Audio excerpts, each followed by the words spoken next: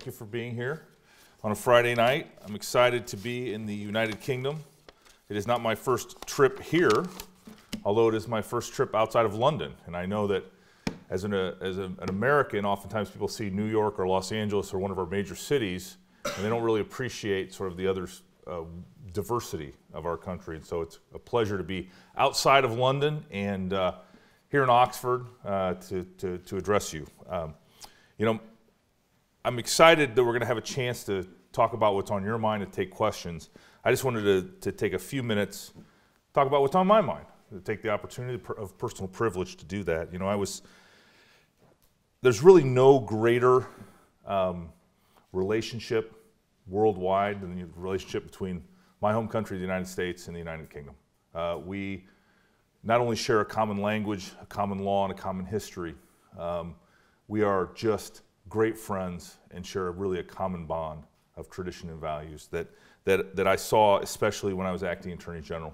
Worked very closely with your Home Secretary and your Attorney General on important law enforcement issues like combating international terrorism and working on law enforcement issues like international drug cartels. And so when I was Chief of Staff with General Sessions, we came here and we visited both the Home Secretary and the Attorney General. And it was a very important cementing and continuation of those relationships that we share in the world. And the important relationship we share together as world leaders. Really, you know, our relationship since our little, you know, sort of frustrating division we had, you know, 300 years ago, as we've mended those bonds, and now we get along really well, and I'm excited to be here. As some of you know, I'm a proud Iowan. What's that mean? I'm from Des Moines, Iowa, which, you know, maybe you learned a little bit about over the last month, because the Iowa caucuses every 4 years bring that state and that area to the attention of not only the United States but in the world.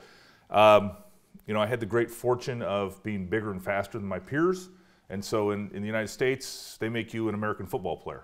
And so I played that in high school, got a full ride scholarship to go to the University of Iowa, where in high school I was bigger and faster than my peers. When I got to the University of Iowa, they were the same size as me, and they hit twice as hard.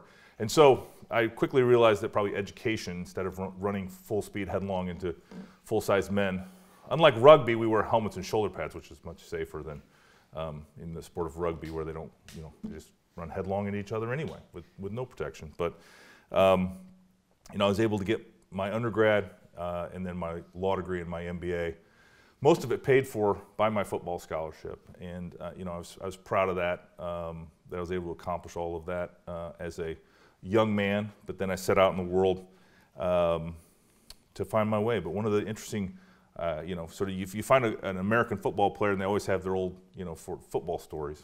And I know in the UK saying football, it's dystopian a little bit, because it's, you know, it's the difference between soccer and football. We've hijacked the name football and we call it a different sport. But anyway, one of the great opportunities I had at the University of Iowa was to play in the Rose Bowl, which is called the granddaddy of them all. It's the postseason bowl game. And one of the things that Sarah made sure that I wasn't going to talk about is spend an hour talking about the benefits of the bowl system versus the playoff system in American football, because I could go all day about that. But instead, I'm going to talk about the one small football story, and that is right before the Rose Bowl was to start and the kickoff, Coach Hayden Fry, who was my head football coach and is a Hall of Fame football coach, invited another Hall of Famer, a horse racing trainer named D. Wayne Lucas, who has won 2 Kentucky Derbies as a horse trainer, to speak to the team.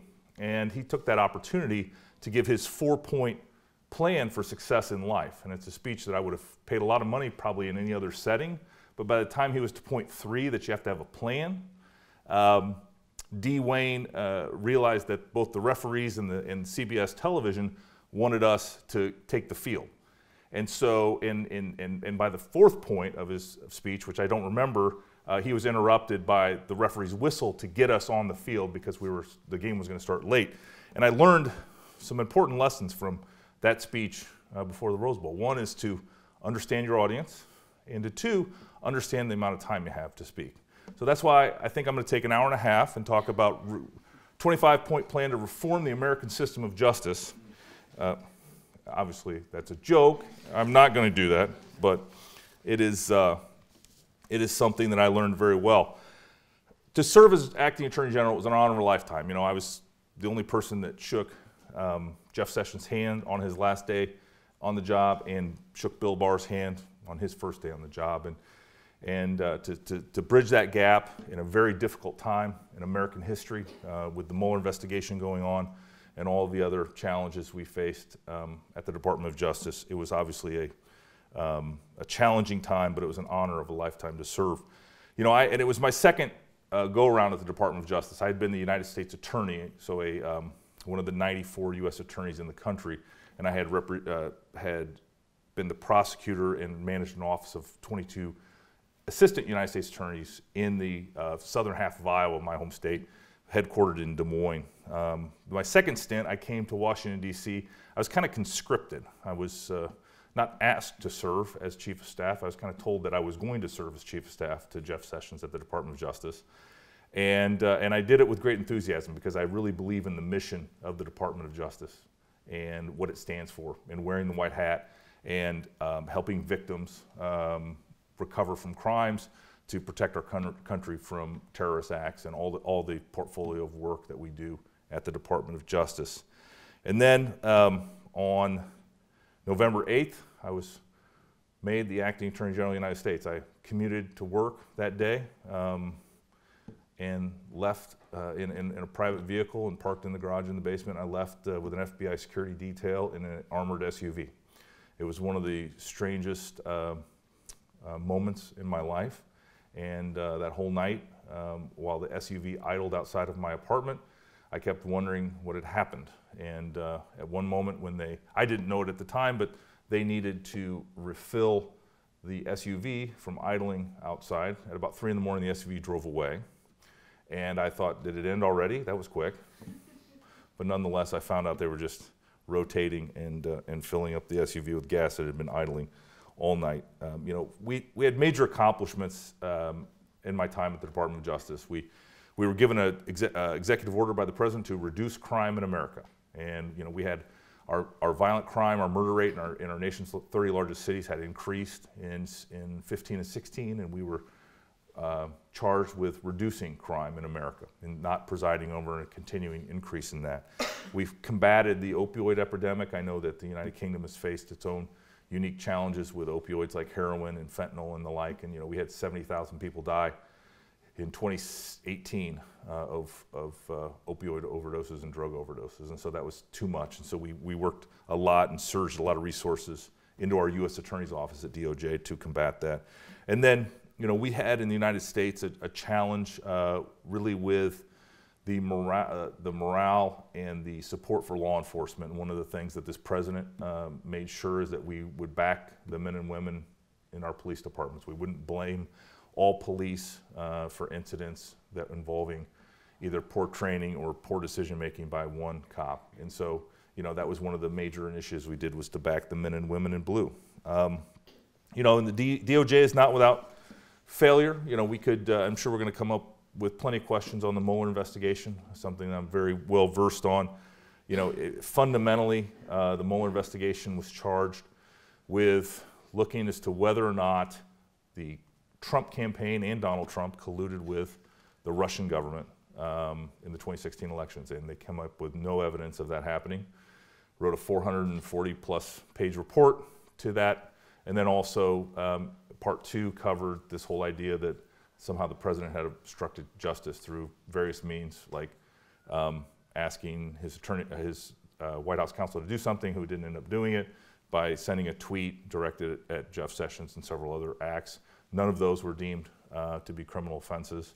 And that kind of fizzled out. And then we went into the Ukraine phone call about a day later, and that turned into impeachment. And then that ended with a big fizzle. And so I'm bracing myself for what's next in the great American experiment that we, and what is going to be created to try to weaken this president and politically. And I don't think, I was mentioning earlier to folks, my experience with President Trump is he is tireless, he is he does not grow weary, and what you see is what you get. And he's going to battle and fight every day, and he knows he's going to have people that oppose him, and he's going to continue to do what he was elected by over 60 million Americans to do. And I'm sure, again, that will be, some of your questions will be based on that. You know, just a couple quick comments about the impeachment and my thoughts on it. You know, I'm sure, I know that in my experience in traveling the globe, I've seen a lot of CNN International and a lot of CNN programming, and I had actually, before I went to the Department of Justice, the last time I was a CNN contributor. So I'm familiar with that powerful international platform. I spend a lot of time commenting and talking about these issues on Fox News, which I haven't found a single Fox News channel. I know there's Sky News and others that are owned by Murdoch and those companies, but you know, I haven't seen, but that's where I spend a lot of time talking about the news of the day and talking about these legal issues. And so to some extent, you know, I feel a little bit like I'm repeating myself, but I want to make sure that everybody in this room knows where I'm coming from on this impeachment situation. And that is, it was a purely political process, meaning that the House of Representatives voted on completely party line, so Democrats only voted for the two articles of impeachment. One was the obstruction of Congress, and the other was the abuse of power. And those charges were then sent, and you know, anybody that watched any of the proceedings, all you had to do was watch about 5 minutes of either side, because they just kept repeating themselves over and over, because it was just not much to the case ultimately. But you know, one of the things that I wanted everyone to make sure is that on this abuse of power idea, ultimately that is in the eye of the beholder. You know, sort of as a trained lawyer, I'm used to, you have elements to a crime, and then you have the facts, and you argue about how the facts meet those elements of a crime. In this case, abuse of power didn't have any elements, and so it could ultimately be whatever you wanted it to be, and it's in the eye of the beholder. And then, you know, the second charge, which convinced not a single Republican to vote for it in the Senate, even Mitt Romney, was this obstruction of Congress, which is an idea that Congress, if they send a subpoena to you, even as a key advisor to the president, that you're not allowed to follow the typical process of going to the courts and having a court decide of whether or not you have to respond to Congress's subpoena and have that fight out in Article III courts. And so I think that was just something. It was rushed. It was purposefully rushed. It was on a calendar. They wanted to get it done before Christmas, and they just short-circuited a lot of kind of the things that they would have needed to ultimately put a case, if they could, together, which ultimately, you know, and again, that's gone. We can talk about whether or not it's going to happen again. I certainly believe when Donald Trump wins re-election that if the Democrats control the House, we'll expect this to be played out again. And it's sad.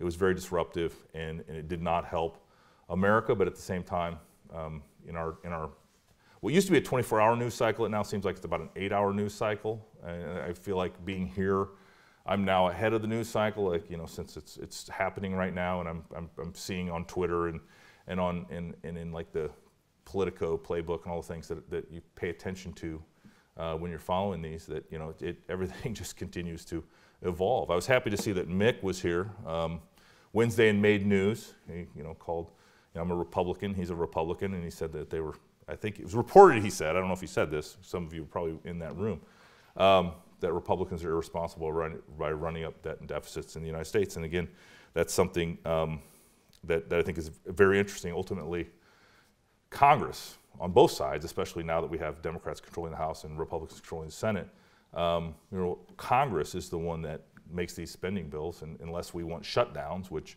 I was the Attorney General during a shutdown, a 30-plus day shutdown, which was brutal, as you can imagine, when you have to work with law enforcement that you're asking to sacrifice maybe ultimately their lives for their country that's not paying them. I mean, those kind of shutdowns are very dangerous and are not helpful. And so unless you want to risk a shutdown, you know, the president has very little power on these spending bills and how much money is spent by the House and Senate when they send him the bills. You know, before I sit down with Sarah and we have a chat and answer some questions, I do, you know, I've run for public office twice. I've served in appointed positions, once in Senate confirmed U.S. Attorney, and then both as a Chief of Staff and Acting Attorney General. And I came really feel like I described in the opening. I'm from Des Moines, Iowa. There's actually a small town outside of Des Moines, Iowa. Iowa's known for being the largest producer of corn, soybeans, and pigs. And so it's not somewhere where typically coastal elites, Harvard, Yale, Cal Berkeley, those types of places often produce, the arguably the really smart people that serve in our government. But my point has always been is that I have a heart for public service. There's plenty of talent all over, not only the country, but all over the globe and in your country as well. And I think I still look forward to the next opportunity to serve. I don't know if it's going to be in this administration. I don't know if it'll be as a dog catcher of my hometown of Ankeny. But anyway, however it manifests, I know that it's a noble calling. I know that it's the most rewarding work I've ever done. And all I would ask is join me. Raise your hand, participate in however you find a way to participate in politics, in civic, in your community, however you do. Just don't see sort of the idea that life's about making more money and stacking gold coins on top of each other. That's not what it's about. It's about human beings and how we manage our communities and our lives and making this place better for future generations. So with that, conclude my remarks. Thank you again for the opportunity to speak to you, and I look forward to taking your questions. I wanted to start by asking if you could tell us a bit about the lead up to Jeff Sessions' resignation and what the transition was like for you from working as his Chief of Staff to Acting Attorney General, and whether you expected this at all at any point.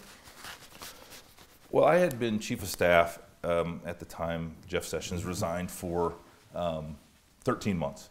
And so I'd seen a full year of kind of what the rhythm of the Department of Justice and the Attorney General's office was. I was familiar with all of the Assistant Attorney Generals, all of the U.S. attorneys, kind of all the inside DOJ, how it was organized, and then also, had known all of the folks at the White House, all of the other cabinet secretaries, their chiefs of staff. So I had a lot of relationships across the entire government.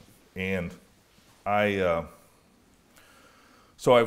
feel like I was prepared. And the thing that really prepared me the most, in addition to sort of that calendar of spending 13 months as chief and kind of being in the room when the decisions were being made and the meetings were happening and knowing kind of what was going on, except for one large thing, and that was since Sessions was recused from the Mueller investigation, the whole office was, and so I had no visibility into that piece. But that being said, what really prepared me was having been a U.S. attorney for 5.5 years. I had interacted and seen the Department of Justice from sort of the other direction instead of the top-down view.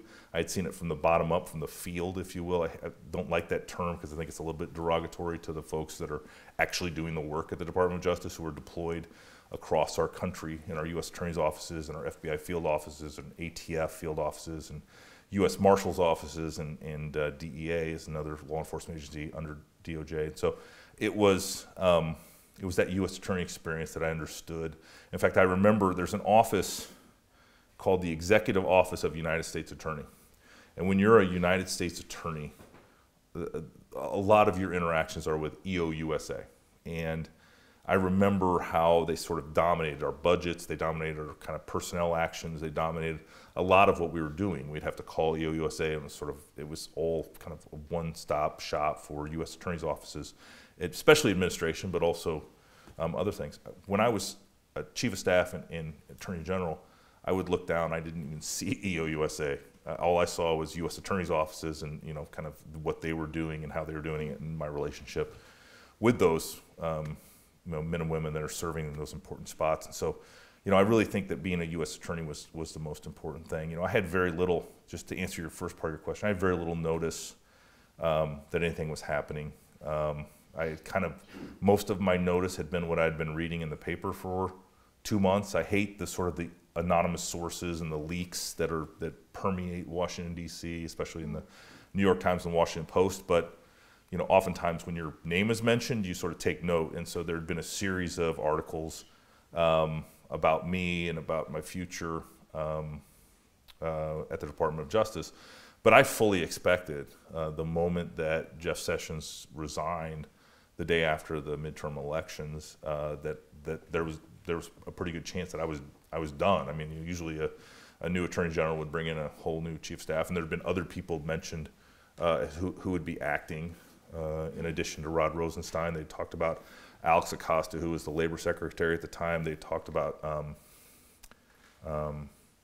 Alex Azar, who was the HHS Secretary. So there were other lawyers that were also qualified for the interim position, and so that was, I was very prepared one way or another. Like I said, I really to some extent felt conscripted when I came to Washington D.C. To be Chief of Staff, and so to some extent it wasn't like I was there permanently. I knew that I was there to get a job accomplished. So, and to some extent, I felt like, I wanted, if possible, Jeff Sessions to be successful as Attorney General, and I worked every day as Chief of Staff to make that happen. And then as acting Attorney General, you obviously, as you said, directly supervised the Mueller investigation. Mm-hmm. Can you give us an insight into what that was like on a day-to-day basis? Well, the Mueller investigation, when I finally took over, was the investigation for the most part was over. The report had to be written or was being written, and they still had to charge Roger Stone. But really, by and large, all the investigation was over. Everything, as we say in Iowa, the hay was in the barn. And so there wasn't a lot sort of to do except, what I would describe as land the plane and try to sort of, get it done and resolved. And to some extent, I believed, and I even said at a press conference at one point in time that the Mueller investigation is wrapping up. And I think you can look back and see that it was. I mean, it was just a matter of for whatever reason, they waited to deliver the report and finalize the report once Bill Barr was there for a couple weeks after I left. So, the insight, the only insight that I can give you as to what it was like was, it was to some extent, because that was at the time the tension in politics, and the left, the Democrats felt that was how they were going to do political damage or even sort of disqualify the president, and the right felt it was illegitimate from the start, that the origins, which are still being looked at by John Durham, were not based. There was no predicate for the investigation to start with, and so it was it was the main tension point of DC politics, and so to be thrown into that really made me a target. And anybody, and it's unfortunate because there's a lot of dedicated public servants that want what's best for their country that are in this administration, but anybody associated with Donald Trump oftentimes gets attacked, primarily by sort of the media, like I mentioned, places like CNN, MSNBC, Washington Post, New York Times, all those kind of outlets. And so to some extent, I mean, I just felt like I was punching bag for a while. They were sending reporters to my hometown to interview all these people. There was a constant, just nobody knew who I was. I mean, that was, the bottom line. I came out of nowhere from their perspective because, I had been a U.S. attorney in Des Moines and then, had spent 8 years in private practice and then came to Washington, D.C. as chief of staff. And chief of staffs usually are very below the radar, or not, you can't, most people can't name any chief of staff, maybe Mick at the White House, but, every cabinet official has a chief of staff. And so I just felt I was kind of under fire is how it felt from the inside. But I also knew that I was doing the right thing. I knew that, I was going to make the right decisions if I needed to, and at the same time, I was going to make sure that no one could say that somehow I had illegitimately put my thumb on the investigation. That, again, I was going to follow law and the facts wherever they led. You just mentioned the media attention that you got, and correct me if I'm wrong, but you briefly worked as a CNN contributor. Yes, for 4 months. So having had first-hand experience on sort of both sides of the war between the Trump administration and the mainstream media. What insights, again, can you share with us on both sides of the issue, really? Well, I'll never forget. So before I even became a contributor, they had me on several times. And I think it was right as I was negotiating my contributorship contract with them, probably in the early summer of 17. And I did it was probably a Don Lemon show, or maybe it was with Anderson Cooper, but it was one of those later, primetime evening shows. Said whatever I had to say. I had it, the panel was stacked against me, and in my ear, the producer said, "Thank you, Matt. Do you think we treated you fairly?" And that struck me, because I'd never asked to be treated fairly. I didn't want to be treated. I understand that sort of you jump in, you make your point. If you have a hot take, or it's great.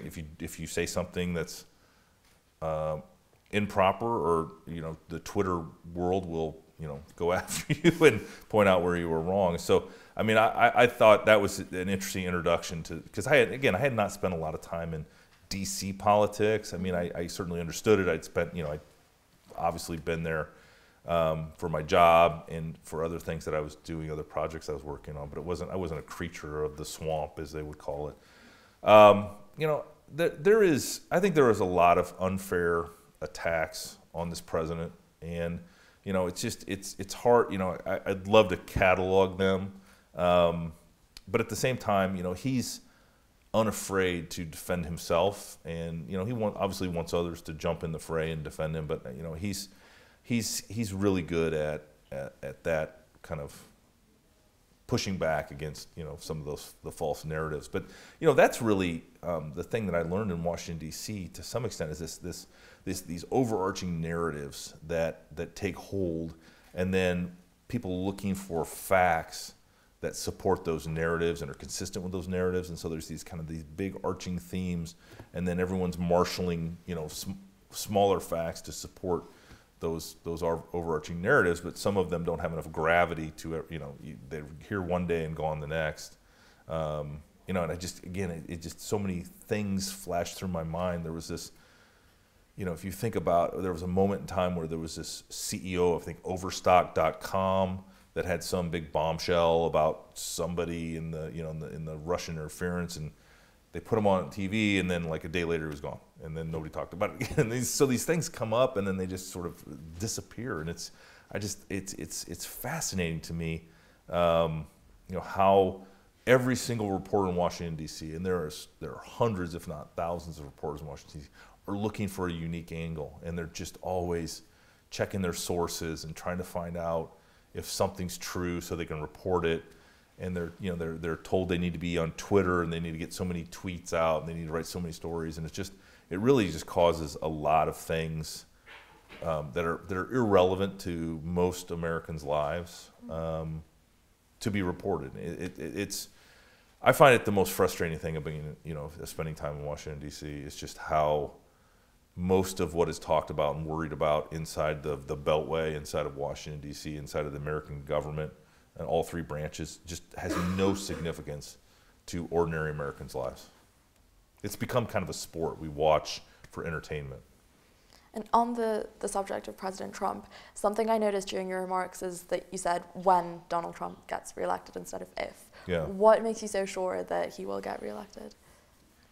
Oh, I'm optimistic. So I was, I'm in Iowa, and I was at the Iowa caucuses. I was able to talk to a lot of my friends and people that I know and people that I'd never met, both at the rally and then sort of during the time that we went back as to speak in favor of him, and I just see a lot of enthusiasm. There is they set a record. So the Iowa caucuses typically, if the party in power has a caucus, usually it's just the party hardcores that show up. Mm-hmm. And this caucus, they broke a record. It's the most people that have ever caucused for an incumbent president. And then we saw in New Hampshire a week later where it was the most people that ever voted in a primary in New Hampshire for the incumbent president. And I see a lot of enthusiasm, and I also look at the polls, and it's interesting when you look at polls that say kind of, do you like Trump or not like Trump? But then, do you like his policies or don't like his and he has a real strong majority in people that like his policies, that are seeing it take effect in their own lives. And so I just think there's a lot of optimism, and I watch I'm watching the Democrats. I'm interested in politics, always have been.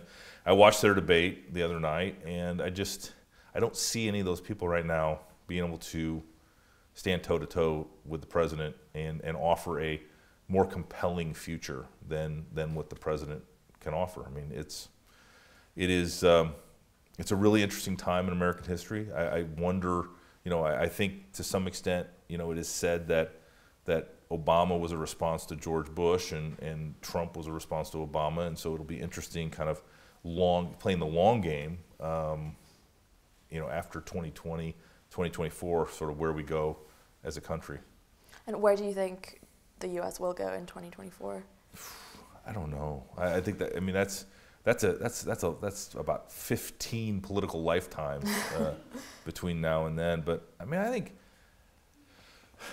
we are a center-right country, and Democrats win elections when they are in favor of entrepreneurs, in favor of a strong economy, and not big government. I think we have rejected oftentimes big government liberalism, where government is the solution to sort of everything that ails society. I think we have oftentimes either pushed it down to the states, which were kind of the laboratories of innovation and should be in sort of the kind of regulating people's lives. One of the things you see in the United States, because of the way the state and federal government's relationship and the way our constitutional structure is you oftentimes see people that can't accomplish a policy at the state level, then come to the federal government and try to get it passed as a one-size-fits-all kind of top-down.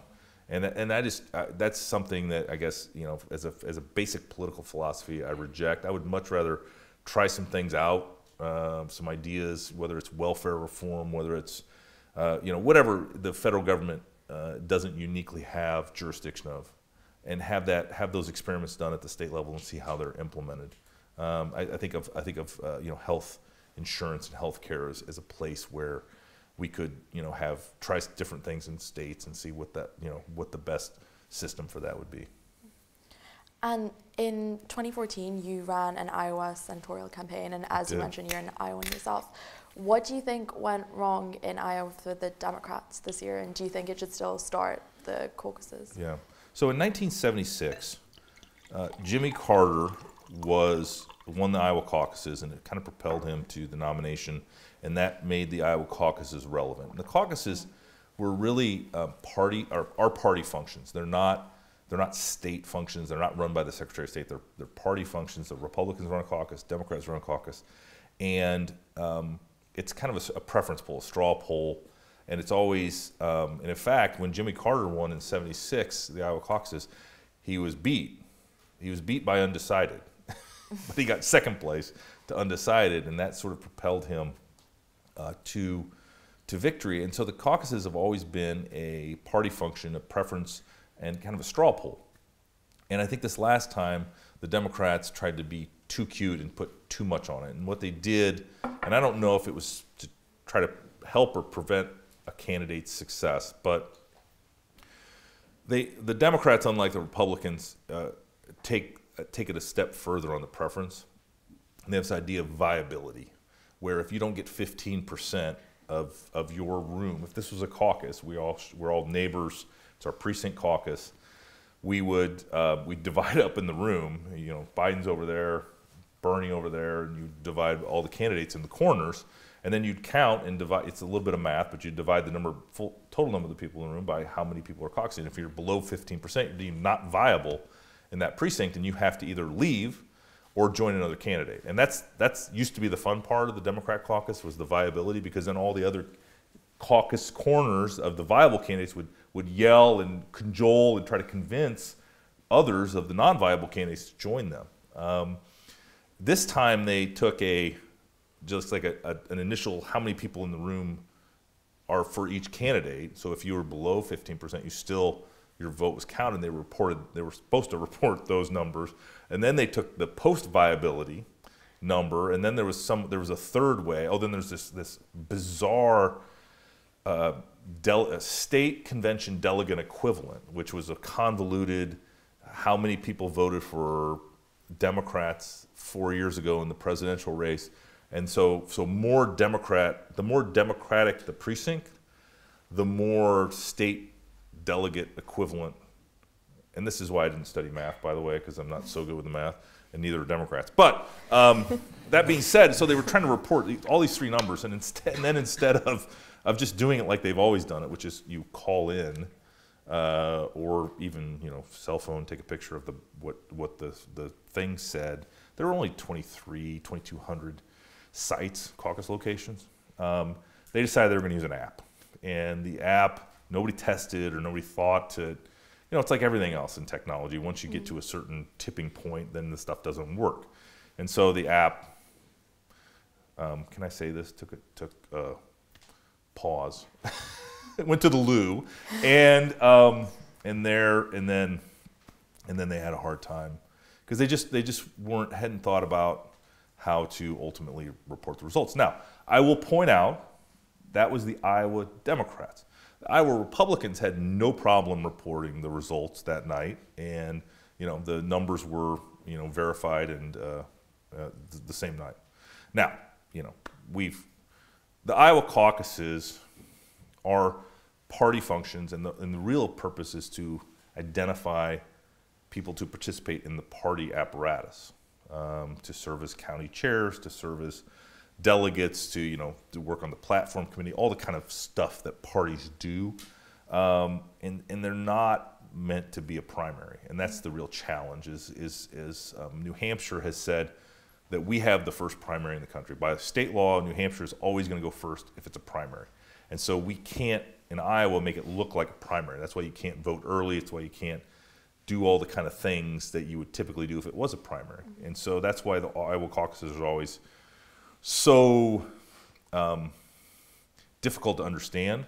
One of the best benefit of the Iowa caucus is it forces candidates to do retail politics. Iowans are very sophisticated, both Republicans and Democrats, very sophisticated when it comes to candidates and judging political horseflesh. And they want to ask their questions. They want to know where you stand on their issues, and they're not going to let kind of people just run blanket ads and cover the state with television ads.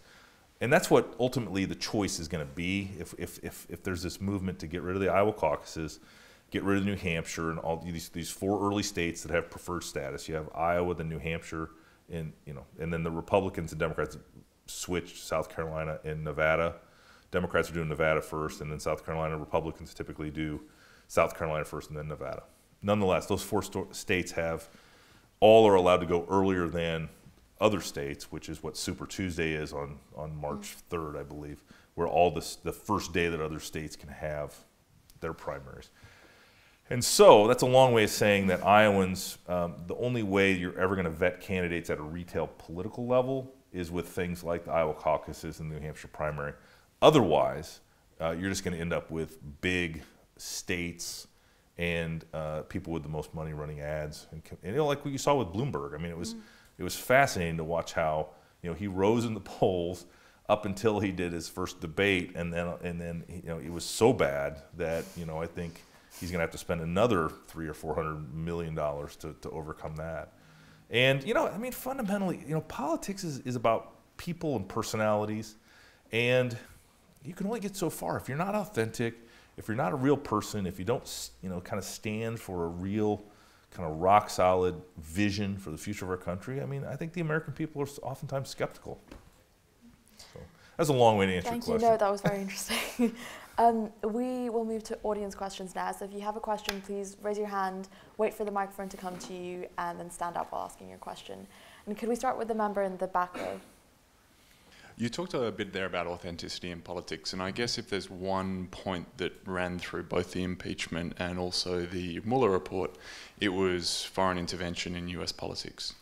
Now, if you take the example of the Mueller report, there was no criminal conspiracy found, as you said, but what they did find was more than 100 contacts between Trump campaign members and Russian contacts. when it comes to the impeachment scenario. Can we imagine how Republicans might have reacted if President Obama had asked Israel, Saudi Arabia to investigate Donald Trump hotel deals in Central Asia or the Middle East and leverage the relationship based on that? Yeah. Do you worry at all that there is a risk of normalizing or creating a precedent in foreign activities in US elections and US politics? I want to be clear. I am never going to deny that Russia tried to interfere in 2016. They tried to interfere in 2018, and they're trying to interfere in 2020. In fact, their interference in American elections, and not just American elections, but a lot of other free countries' elections, goes back to probably Reagan, I'm guessing. And so, I think we have to be on guard. And at the Department of Justice, especially at the FBI, we had a unique view as to how to interrupt their efforts. It's a counter-espionage, counterintelligence. I mean, all the kind of things that you do when other countries are trying to interfere in your domestic elections and your domestic policy. I never want to play hypotheticals, because I mean there's always another hypothetical, right? And so this idea that what would be the case. What I know is the beauty of the U.S. Constitution is the House, which is elected every 2 years, every member is elected every 2 years, can be a lot more emotional than the Senate. And the impeachment process is set up very much to work just like it did, which was the House reacted emotionally to something that that they saw as a overstep by the president in asking for a Ukrainian president to do us a favor, I think was the exact quote. And at the same time, the Senate shut it down because the 2/3. I mean, 2/3 is overwhelming and bipartisan. And so I actually don't think there's any normalization of anything. I think it's just there's a fundamental threshold that you have to get to that 2/3, and you saw it in Watergate. I mean, everybody believed that what Richard Nixon did crossed the line, crimes were committed, and there was no doubt not only was he going to be impeached, but he was going to be convicted and thrown out of office. And I think that's where fundamentally the Republicans in the Senate came down, and I think 52 of the 53 on the first article and all 53 on the second article, they came down on this idea that this was not an impeachable offense. I mean, I can imagine all sorts of scenarios that are impeachable offenses, and my biggest fear though is when it's not bipartisan. When there aren't Republicans and Democrats in the House and in the Senate meeting both the thresholds, that this ends up cheapening actually a very powerful tool. And I think we're going to see, I fear, I mean, we saw it with Clinton, where although the impeachment articles were bipartisan, I think, ultimately, they didn't reach the 2/3. And in this case, it was a purely partisan line, except for Mitt Romney, and then a couple of Democrats in the House that didn't vote for the articles. But I see this as whoever, as soon as there's an opposition party in the House, we're going to have another impeachment because, again, abuse of power, just there's no elements. And so anybody can be charged with abuse of power, and then it's just what does a majority in the House think abuse of power is?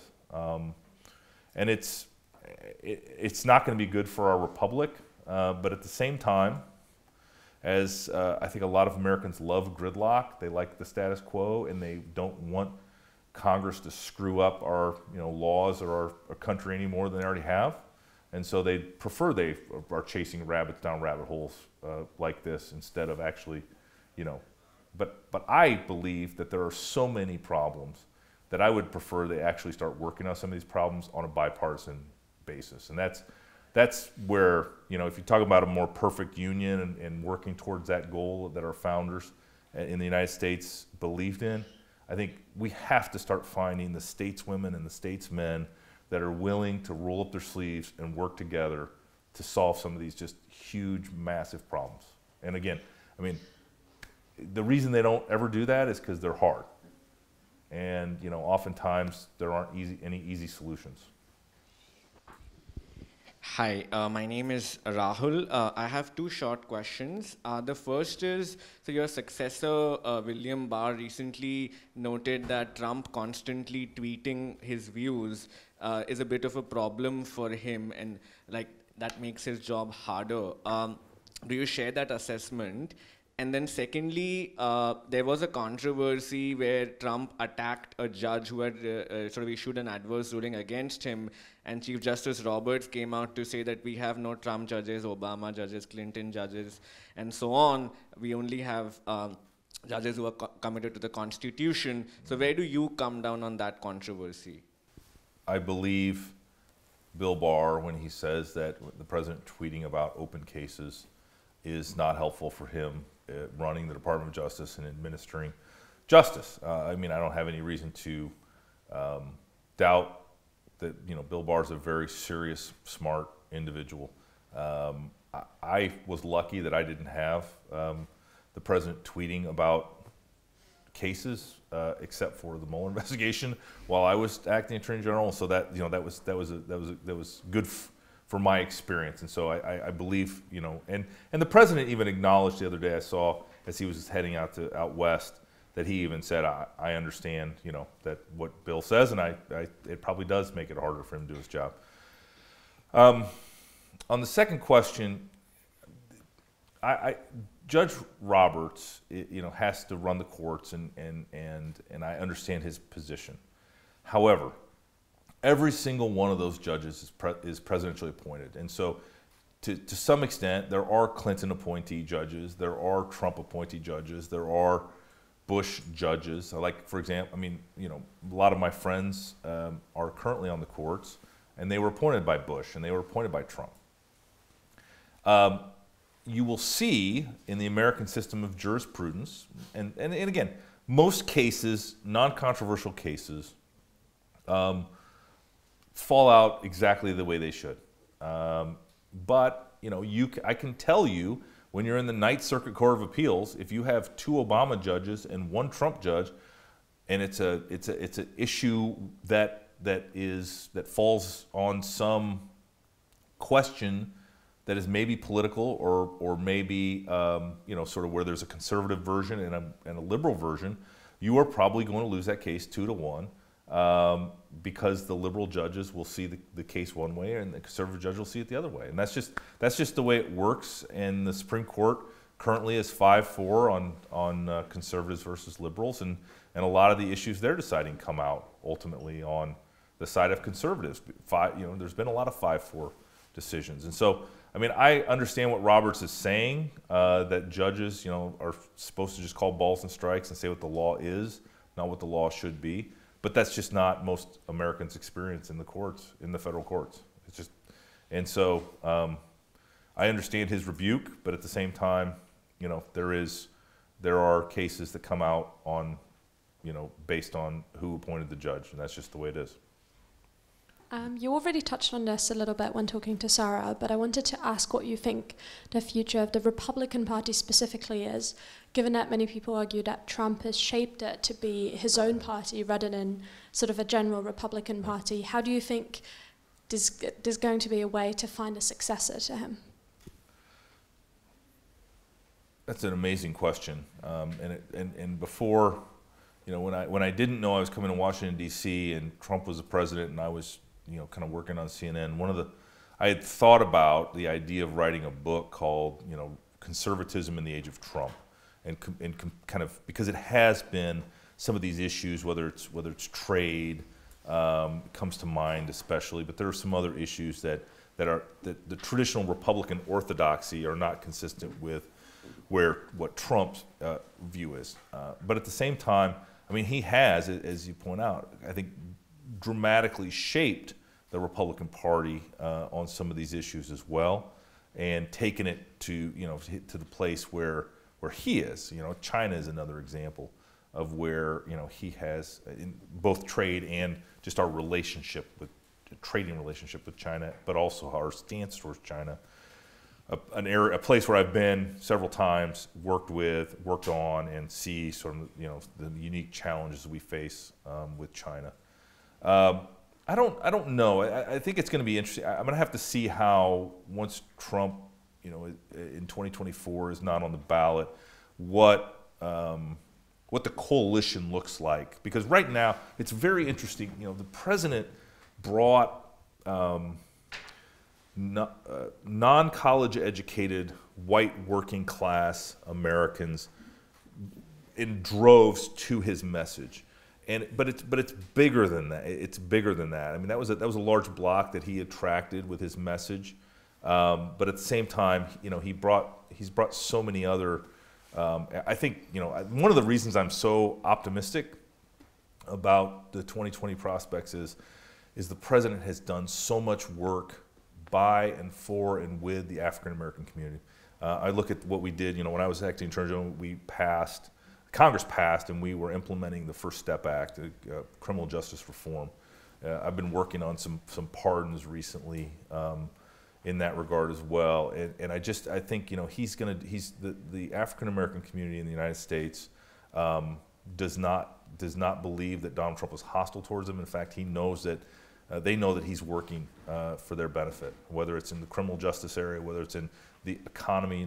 African Americans' unemployment rate's the lowest it's been really in my lifetime, and so it's really an extraordinary record that he's going to be able to run on. And in some of those states, if he gets 4, 5, 6% more votes from those communities, the Democrats can't compete, and that's where a lot of my optimism comes from. Could we go to the member in the back? A company you advised, World Patent Marketing, was fined $25 million by the FTC for scamming thousands of Americans, during which time you were quoted threatening victims with criminal prosecution. Is this appropriate behavior for someone who went on to serve as the Attorney General? That's not an accurate. That's the media report of. Yeah, I know, but the story actually. I was on a board of advisors for them, and paid ultimately, I think, in a couple of years about $10,000, and there were several of us, professors at universities. There was a gentleman that went on to be a member of Congress that were all on this advisory board. The advisory board never met. None of us had any idea what the company was doing. Ultimately, once the FTC came in, the advisory board was really had been dismantled. I feel bad. I think I had no idea that it was a fraud like the FTC found, and so I feel bad for the customers of that company that were felt that they were taken advantage of. But ultimately the news reports, and I haven't had a chance to really talk about it, but the news reports were inaccurate. But it was just to some extent not worth pushing back and trying to explain, because I know in my heart that sort of what my role was so insignificant, and I was an outside advisor. It really had nothing to do with their operations. But thanks for that question. It's. Could we go to the member in the second row? I have a question. You've been quoted to say that judges should have a biblical view on decisions. Biblical worldview was the exact quote, yes. Yeah.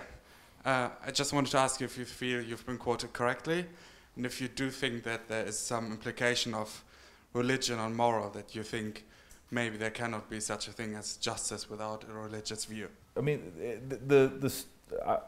was running for Senate in 2014, and we were at a candidate forum, and we were talking about judges, and I did say that, but I was thinking more from a New Testament Christian worldview of mercy and justice and forgiveness and all the kind of things and the values that I've learned throughout my life in being a Christian. So I didn't mean that as a sort of disqualifying other religions from serving as judges. And I know that that's what ultimately a very liberal columnist took that to mean. She took great liberties putting words in my mouth, but fundamentally, we see it, the greatness of America is its diversity and its people. And so, I look much more as to judges, as to what their qualifications are, what their experience is. But worldview also is going to come into that. The good news is I'm not picking judges. I'm not the President of the United States. And so as a U.S. Senator, I just kind of was, as a potential U.S. Senator, I was just talking about kind of how I would look at a president's, and remember it was Obama at the time, and just sort of how I would look at his potential nominees. So ultimately, the people of Iowa didn't share my belief that I would be the best U.S. Senator. They ended up, Joni Ernst became the nominee, beat me in a primary, and then Joni's a current U.S. Senator. So, and she's a great friend, and I'm proud of her, and I know she's doing the job really well. And she's got a re-election here in 2020 in Iowa, and I'm doing everything I can to help to get her re-elected. We have time for one final question. Could we go to the member in the back row? In an interview with Fox News host Laura Ingraham, you said that abuse of power is not a crime. As a non-lawyer, I'm a bit confused, let's say it up, let's call it this way, and I would be interested in a discussion. So is the president now allowed to ask for personal favors? I would like to quote, for example, Lama Alexander, a Republican senator, who on the 31st of 2020 said that there is no more need for evidence to prove that the president asked Ukraine to investigate Joe Biden because the president admitted it himself. He later voted to acquit Trump for other reasons. So basically, he already said, okay, we know that the president did this, so is the president allowed to ask for personal favors? And is the president allowed to basically call for reduced sentences for his associates, for example, Roger Stone, or for Michael Flynn with Comey or with Barr or via Twitter? And is the president also allowed to demote people like Vindman's brother Yevgeny, who basically had nothing to do at all with the entire Ukraine impeachment scandal? Mm-hmm. Is this not abuse of power? Can you please explain this to me as a non-lawyer? Sure. So there's a lot of parts to that. I'm going to break it down pretty simply. I think I mentioned kind of my view of this abuse of power theory, and that is abuse of power does not have any elements. There's no tradition in the common law that we share and actually inherited from the United Kingdom of a crime of abuse of power. And so then it ends up being, sort of my experiences as a prosecutor and bringing charges where you have elements and then you have facts and you line those two things up. And that I was really just using a shorthand, and because of TV and the clock is ticking and winding down, didn't have a ton of time to explain my theory. So I appreciate a little more opportunity to expand on that. Lamar Alexander did vote to acquit on both charges. I think one of the challenges is we got the transcript and we read the transcript and everybody can see what the transcript says. In what the president did. I agree with the Republicans. It's not a impeachable offense. I don't think it provides a safe harbor that now the president can ask for personal favors as you would suggest. I don't read that the outcome as that. The more interesting question that you raise, which is kind of the personnel question, is to sort of.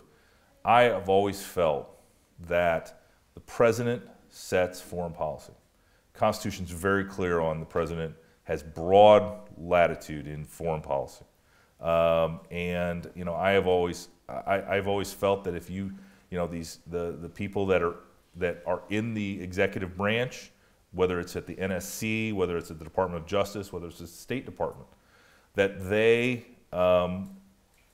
need to implement the president's foreign policy agenda. And that's, we can, some of us can disagree with whether we share that foreign policy view, but ultimately the president won the election, and if you disagree with it, then run against him and and become president and put your own foreign policy in place. I mean, there are plenty of examples where Republicans disagreed with Obama's foreign policy objectives, and didn't impeach him.